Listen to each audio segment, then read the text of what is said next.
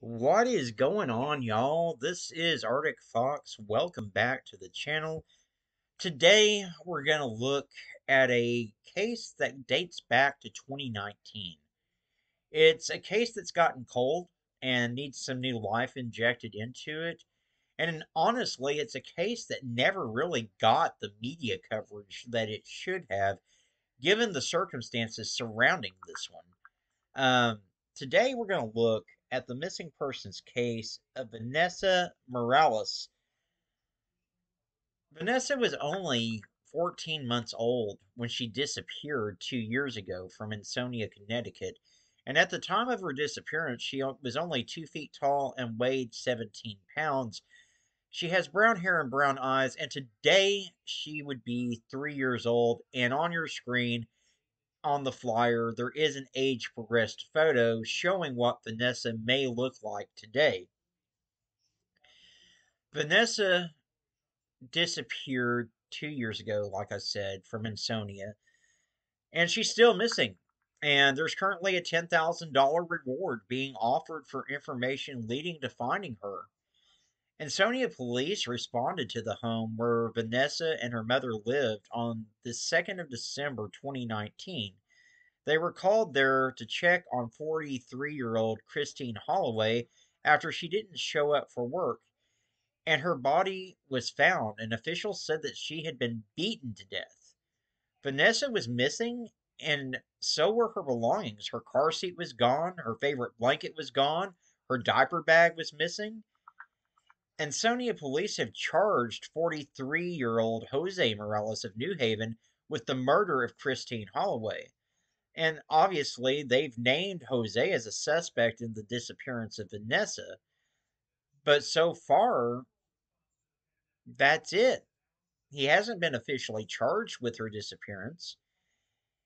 I mean, surely in this period of time, 3 years, someone knows something. I firmly believe Jose is responsible for the disappearance of Vanessa. I mean, I think even Stevie Wonder can see that. When he's the one that beat Christine to death, and then the same time Vanessa just happens to come up missing, it doesn't take a mathematician to put two and two together. But where is Vanessa? Is Vanessa still with us, or did she meet the same fate as her mom? Why did Jose beat his wife to death? Did he do something to Vanessa? 3 years is a long time for this little girl to be missing. And we need answers. Vanessa deserves justice one way or the other.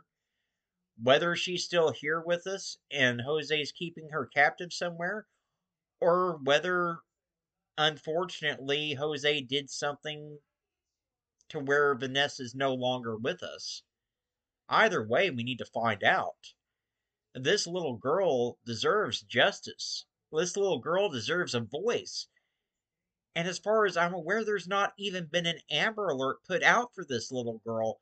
If any girl deserves one, it is Vanessa.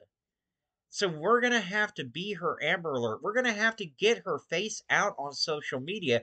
We're going to have to demand justice for Vanessa. Do me a favor, guys. Help me out here. Number one, if you have any information, no tip is too small, guys. I don't care if you think it's insignificant or not. You make that call. If you know something, say something. If you've seen something, say something. If you have information about Vanessa's disappearance, you need to contact the Ansonia Police Department at 203 735 1885, or you can contact the FBI at 203 503 5555. Guys, I need you to give this video a like. It does help more people to see Vanessa's face. And obviously, the more people that see her, the better the chances that we can find out what happened to Vanessa and bring her justice.